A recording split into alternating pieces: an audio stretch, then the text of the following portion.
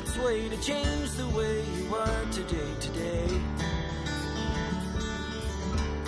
Rivers are some of the best places to paddle because they're usually very sheltered from wind and waves.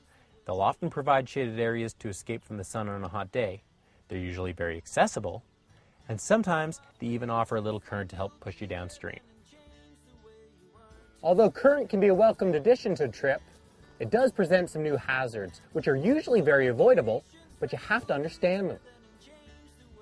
First off, it's important that you appreciate how much power moving water really has. Even a very gentle current can easily overpower a full-grown adult.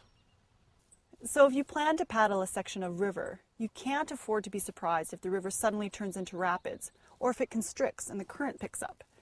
Before you hit the water, make sure you know exactly what you're getting into. Stationary features in moving water are always potential hazards, as the water doesn't detour around them until it has hit and bounced off the object. Of course, this isn't a strategy you want to imitate. Paddling by braille is generally a bad idea. Although most people tend to fear rocks, fallen trees can often be the most dangerous, and they're quite common on rivers, especially those with steep wooden banks. Fallen trees create something called a strainer when they're stuck in the water.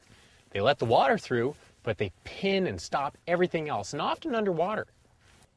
Another fairly common river feature that you need to avoid at all costs are dams and weirs. Although they might look fairly benign, they cause reversing currents called hydraulics, which can easily flip a kayak and trap the boat and paddler. A last hazard to be aware of comes into play when you're swimming in current.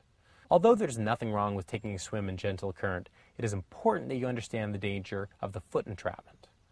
Riverbeds usually consist of a jumble of rocks or debris, and if your foot was to get stuck in a crack or depression, then the water can actually push you right over and hold you underwater. And this can happen as water as shallow as thigh deep.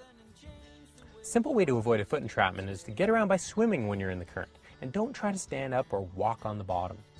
This even means crawling those last few steps into shore instead of standing up. But a little bump on the knee is better than the alternative.